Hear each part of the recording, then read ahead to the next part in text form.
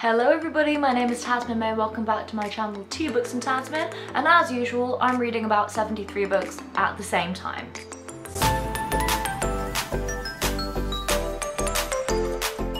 I've recently discovered that I quite enjoy ebooks, which is purely baffling. I've had a Kindle since I was 12, I think I was gifted it, and I finally used it. Right, let's just get on into it, shall we? At this point in March, it is now the 7th. March? I wish. In June, it is the 7th of June. I am currently in the middle of 15 books.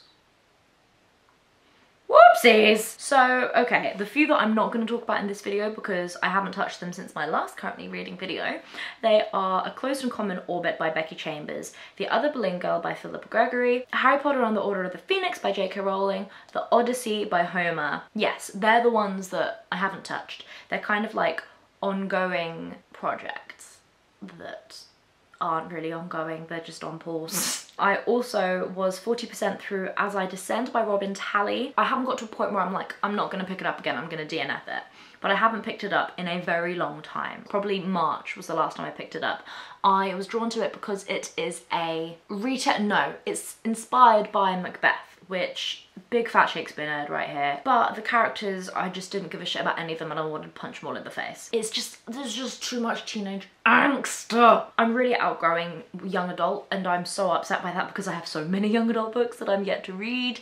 But honestly, I just can't deal with them. These teenagers these days.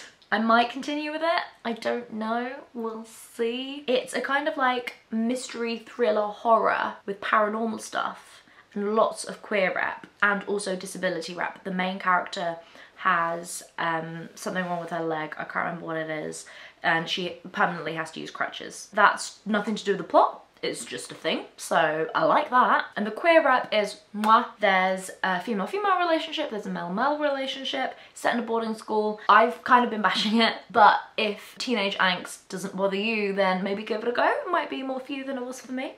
Oh, there's a bunch here that I also haven't touched in a while. Pages & Co. Book 2, Talley and the Lost Fairytales by Anna James. I really love book 1. I got 18% through book 2 and it just wasn't doing it for me. The first book I read in like 2 sittings and I blasted through it, whereas this one I just don't care at the moment. The bit where we're at now is in, I would call it the equivalent of the Ministry of Magic, where you know that magical things can happen, but it feels so clinical and government-like that it just doesn't feel heartwarming in the way that it does when we're at the magical bookshop. I will continue reading this at some point. This one I will not DNF. I will continue at some point and just push through the kind of like ministry section and get back to the magical bookshop, and then we're gonna go wandering through Fairytales and it's gonna be a good time. Gonna be a good time. I've heard from people that have finished it that it isn't as good as the first one, but it's still really, really good, particularly when you get into the magical fairy tales. So that's a promising fact. I also have more about Paddington, which is book 2 in the Paddington series by Michael Bond. I'm listening to this on Script as an audiobook. I got the first book on Audible and then I realized they were free on Script, so now I'm listening to them on Script. I listened to the first one and 55% of this one towards the beginning of lockdown, I think. No, that's a lie. About a month ago. And it was just really soothing and really nostalgic. And it makes me think of my dad. Paddington, I always relate with my dad. So that was a really lovely heart thing that made me cry. Also, they're really, really funny. Like, there are so many things that genuinely made me laugh out loud. Another book is The Queen of Ieflaria, book 1 in the Tales of Inthea series by Effie Calvin. I'm 30% through this. This is an ebook. My lovely friend Jean from Jean Bookish Thoughts has recommended this on countless occasions. It's written in a very typically YA style, which when I spoke to her about it, she was like, oh, I found that really comforting and like cute, whereas it's annoying me more than anything. But it's a fantasy set in a world where there isn't any judgment about sexual orientation. The princess that we follow is meant to be marrying a prince, but when he tragically dies, she then marries the younger sister for like political alliances, and it's about her relationship with the sister, them I guess eventually falling in love, but it's very much like the sister is an awful child that's wayward and she's gone off the rails, whereas the princess from the other land is like perfect and everything that a monarch should be. So it's very, very cheesy, but it's a novella as well, so super, super short. I will be carrying on with this primarily because Jean loves it. If you've been watching my videos for a while now, you'll know that I am the worst host in the world to any book club that has ever existed, and I haven't completed a single book that my book club on Instagram has read ever. One of those books is the 5th season, book 1 in the Broken Earth series by N.K. Jemisin. I'm apparently 5% through this, according to Goodreads. That was last month's book for my book club, and I'm trash. Like most cases with my book club, I am enjoying it. I say that, like I've read a chapter, I like it, but my book club, which I run with 2 friends who actually read the book, so if you're interested, then check out my Instagram for what we're going to be reading in the future and stuff, and I'll add you to group chats and blah blah blah. Danny and Kirsten actually follow through and actually host discussions and stuff, and I just kind of go, you guys are awesome, yeah! This is something that I've been meaning to pick up for an eon, so I was hoping having it as a book club pick would make me want to pick it up more, and I'd be like, yeah, finally! But actually, if I'm told, even if I tell myself I have to read a certain book, I don't. It makes me want to not read it. That's why I'm so bad at TBRs, and yet I keep setting them. I don't know what I'm doing. I can't really give a plot for this because I'm so early on in the series. It's set in a fantasy land where there are queer characters, there's a lot of people of colour, the author is black, and you can tell from, they're never like explicitly stated what ethnicities or like colours they are because it's a fantasy world, so it wouldn't necessarily be like they're of African descent, they're of Asian descent because fantasy world.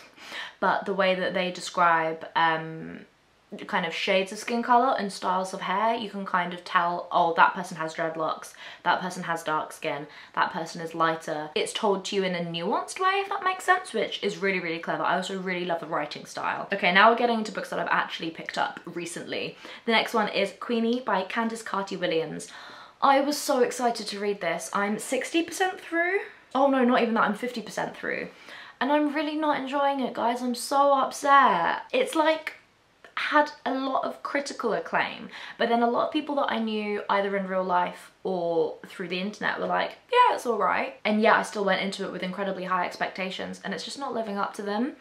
The story is just of a young woman, a young black woman living in London, and kind of like about her life. I just don't like her as a person, and her friends as well. I hate all the characters.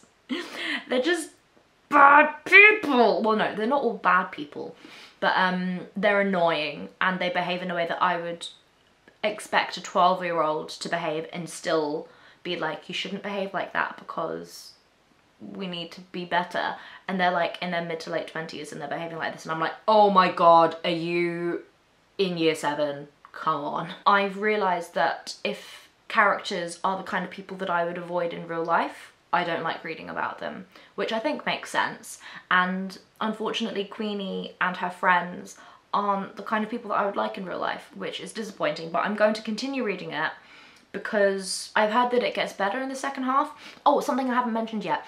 It's all about sex, which I wasn't expecting at all. Now, sex in books, sex in films, sex in everything, love sex, yes. I hope you're all having great sex. This is just about a woman who's going through a break, which is a breakup, but she's not aware of it yet, and is sleeping around a lot. And that's it. Like, there are maybe, in the 50% that I've read, maybe like 10 pages dealt with anything that I found vaguely interesting, like to do with relationships with her family. The stuff about her mum I'm interested in. I hope they go into that more later on, but it's just pages and pages and pages and pages and pages about sex and men, and I don't care. Like I said, it's the kind of conversation that I would avoid in real life. People that talk about that kind of stuff in the way that these characters do, I'm just not interested in. I don't care about it, so I don't want to read it. It does have amazing representation, and it is good that we are getting a book about a black woman without it being about her blackness. That is so important. Like I mentioned in a recent video, I'm listening to Eleanor Oliphant Is Completely Fine. This is a reread for me. I'm listening to the audiobook for the first time though, and mwah, amazing, perfect, yes. Still gonna be a 5 stars, still sits confidently on my favourites shelf on Goodreads. I love it so, so much. Also, representation for this, I would say disability rep, because either Eleanor is on the spectrum, on the autism spectrum, or she has immense PTSD that has affected the way that she communicates with people in everyday life from a childhood trauma. Nothing is specified, there are no labels or anything put on it, but it has really positive counselling rep later on, trigger warnings for themes of suicide. Yes, incredible, love it, absolutely perfect, amazing. And the audiobook's very, very good as well. It's set in Scotland, which I didn't realise reading it until like a bit of the way through. And the author, and the narrator is Scottish, and she manages to do different voices for all of the characters and different varying like intensities of the accent, and mwah, beautiful. I'm doing a chef's kiss a lot at the moment, and I do not know what's happening to me. Last month I read my first Sherlock Holmes book, and this month I'm reading my second Sherlock Holmes book, and that is The Sign of Four, which is the second of the novels. Now I'm getting them in the Penguin English Library Classics editions. I have all of them now. Book haul incoming. And there are a lot of short story collections, and I don't know the order in which the short stories come in amongst the novels, so that's something really fun that I'm gonna have to figure out myself. I gave the first book 3 stars, and I feel like this one's also gonna be 3 stars. I'm definitely gonna read them all because they're Sherlock Holmes, and I really like BBC's Sherlock. I really like CBS's Elementary. That's the show that I'm marathoning at the moment. And it's so good. And I'd really like in the future to do a video talking about the books and the adaptations I've seen and the different interpretations of the characters. For example, Lestrade in Sherlock and in Elementary are completely different people, but reading the book I can see where you would take either extreme from different little sprinklings in his personality in the books. It's just, I find it fascinating. We're down to the final 3 guys that I'm actually reading ATM. The next one is Unnatural Causes by Dr. Richard Shepherd. This is a memoir by Dr. Richard Shepherd, who is a forensic pathologist. He's one of the top in the UK, and he basically deals with autopsies and postmortems, I think that actually means the same thing, oops, of crime investigations. So sometimes, for example, one of the first bits that he's spoken about was about a shooting in the UK which happened long before I was born, so I'd never heard of it, the Hungerford Massacre, and the shooter killed himself at the end as well. So he does deal with the victims and basically anyone caught in a crime that is dead. Something that I've noticed is I've recently had to DNF 2 books that I will hopefully come back to later, but because they're to do with grief and the loss of, in one instance, a father, in another instance, a brother. For those of you that don't know, my brother was killed coming on 3 years ago now, and those books were too much for me. I couldn't deal with them because the way that it talked about grief was too real. Whereas this, even though it is all about death, it's from the investigative side, and I'm so interested, and it's very much because of watching Elementary that I wanted to pick this up. So thank you. As some of you may know, there are a bunch of ebooks at the moment that are to do with police brutality and policing in the US that are for free. I will link all of the description things in the links. And this one is Who Do You Serve, Who Do You Protect? It's an anthology created by Truthout. I am 25% of the way through this. This is really, really good in all of like the heart-wrenching, like what the fuck ways. Each section is written by a different person, and the first section I didn't like, and I was like, oh no, I really wanted to like this, but that was just the writing, because then the next 2 bits that I've read so far have been much more what I was wanting from it. I'm really glad that I know more about specific events now, so that when my racist uncles come a-calling, I can be like, BAM, bitch! And the final book that I'm going to talk about today is Fairytales by Berlie Doherty. I was slumping the other day and I wanted some fairy tales to pick up because I recently read Aesop's Fables and it was incredible, and I flew through it, and I just wanted something else like that.